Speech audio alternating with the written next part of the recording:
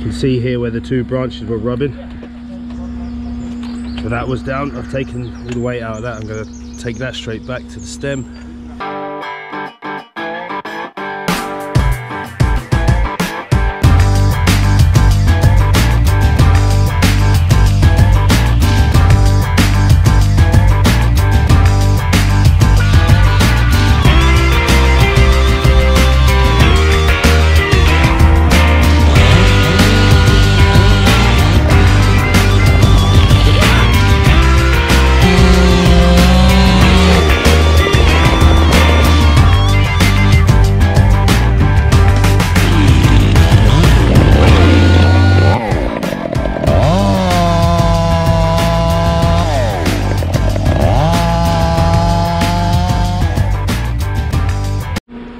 Good morning, everyone.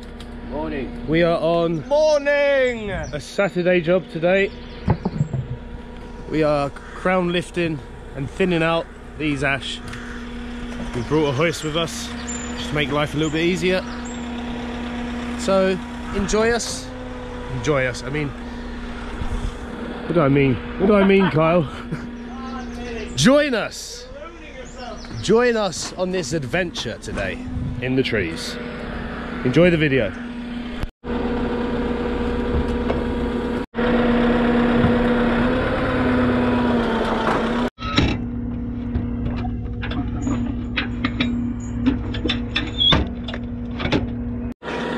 This is Billy Big Balls preparing for tree number 1. It's going to be an interesting day with Billy. Billy's a Brit. I have my moments with Billy. He's like my little Jack Russell, so he is.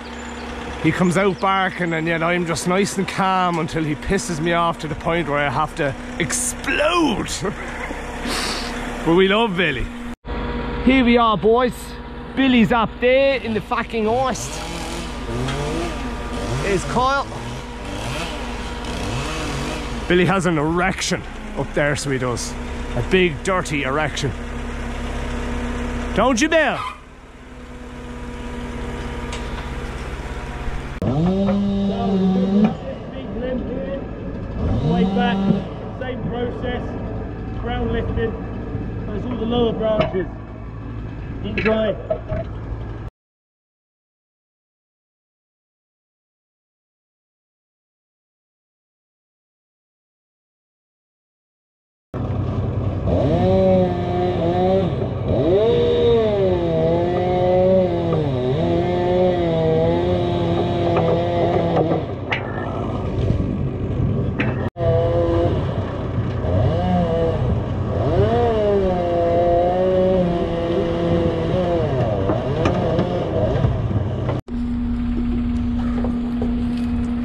Hot, having a water break. I'm going to take this head out. Down there, just above the last cut, is a bad area where the two limbs have been rubbing. So I'll show you that when I go down. I'm not going to take this limb out completely. I'm just going to take all this weight off, just to make it a bit safer. You can see here where the two branches were rubbing. So that was down. I've taken all the weight out of that. I'm going to take that straight back to the stem, and I've taken all the weight off this one. It's still solid, so hopefully now that's off, she'll get a bit better. So that was the process there. So guys, we got the first tree done. We did a crown lift, so everything that was down here was gone. We kept these, and for the only reason we kept them, we would have taken them. The only reason is this tree, it's got a lean towards the building. So I've kept that as a kind of counterbalance to kind of balance it out a wee bit. But we've kept a good enough shape. We're not here to do a shape today, we're here literally to crown lift and take a few dead bits out and stuff like that. So that's the first one. Brian's now up this one. We're going to do the same kind of thing. It's a bit smaller, so it should be a bit more manageable. And then we've got these two wee lads here. They won't take long at all.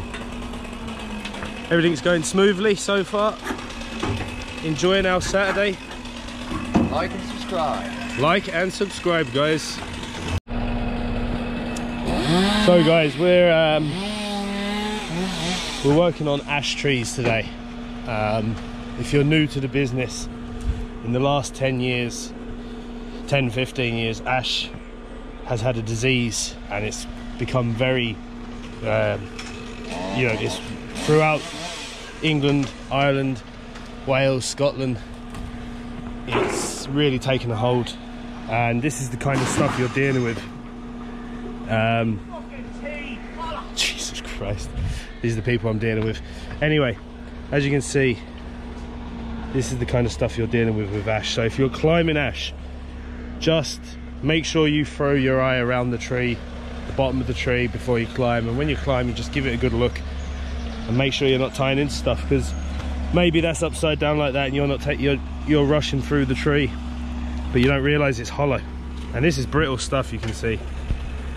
So guys, just be aware as beginners that this now is fairly dangerous, this ash, and that's why you'll see a lot of people taking them down now. Now this guy's not taking them down, he wants to keep them, which is fair enough. I think personally maybe should have thought about taking them down, but look, if we can try and save the tree, why not give it a few more years? But I think eventually they're going to go. Cars, lads! Thank you for listening.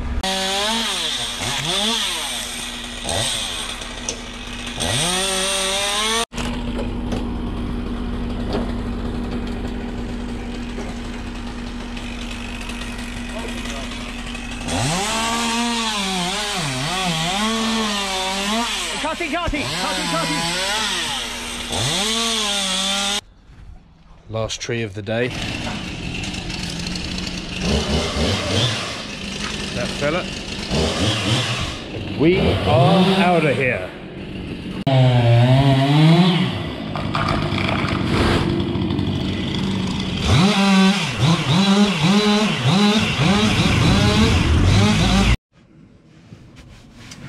Hi guys, thank you for watching the video. If you got to this point of the video, you've obviously stuck around, so I appreciate that. I just want to have a quick chat about the video and the trees we were working on. So if you don't already know from the video, we were working on ash trees. Experienced guys, you will know that there has been a disease around for a long time with the ash trees that really now is starting to really show. And for guys like me that are around, you know, for the last gone 10 years now, 15, 16 years, you would have heard about this disease early on in your career. You might not have seen a whole lot of it back then, but now it's in every tree nearly. It's actually quite crazy, and we've known about it. Do you know what I mean? We've climbed ash trees. We've climbed ash trees that are very healthy, and we've come in contact with ones that aren't, so we can tell the difference. It's really easy for us to tell the difference. Where guys coming in now in the last year or two, or even now, it's hard for them to know if they start climbing an ash tree, is that okay? Now, it's something I think is really important, guys, that you check the tree before you climb it as best as possible. Look, I know there's some trees that are buried in briars, or it's hard to get actually physically to the bottom and have a look, I know that. But even when you're climbing up, just throw your eye around the tree, checking for decay, rot. Every single time I'm recording. Fuck off. So it's super important. Look guys, I brought a log back from the job that I want to show you. Now hopefully you can see it. One second there guys, sorry.